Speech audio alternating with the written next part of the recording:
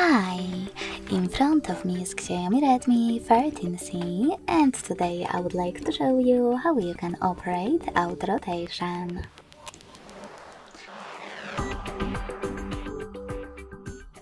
First of all, you need to access Tab menu and look for Lock Orientation shortcut. When you find it, click on it. As you can see, mine is now white. That means that auto rotation is enabled, but you can always disable it by hitting the same shortcut again. If you want to, you can also go into Settings, scroll down and click on Display.